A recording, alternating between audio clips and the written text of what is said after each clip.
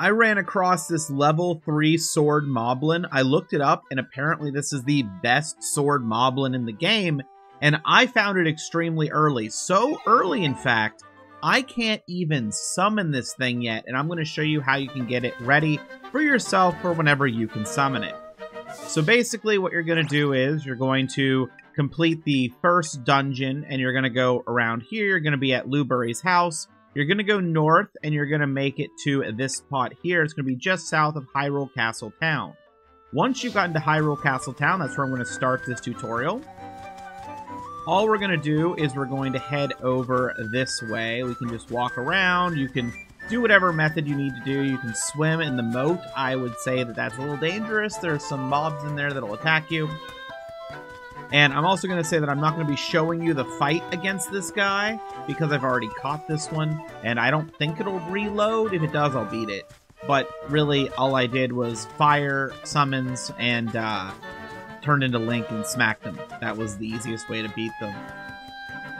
They chunked away my health. It was a severe amount of health whenever they hit, so I had to be really careful. So just make sure you save beforehand. And what we're going to do is we're going to head here, and we're going to head over this way. And you're going to see this right here. So this is going to be a waypoint for you. And we're going to head towards this direction. And you'll notice that everything gets foggy. We're now in the Eternal Forest, and it gets very, very zoomed in. There's less sight for you to see.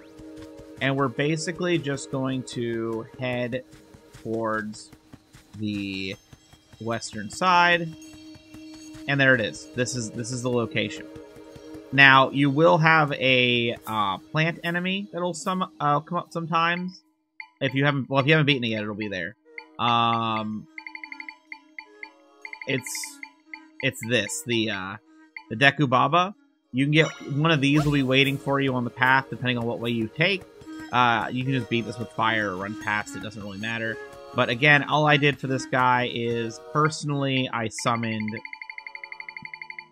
this guy. I love these little ones. I summoned 2 of them, and then I just turned into Link. They got his attention. I whack, whack, whack, and just kind of did some in and out, and I beat him.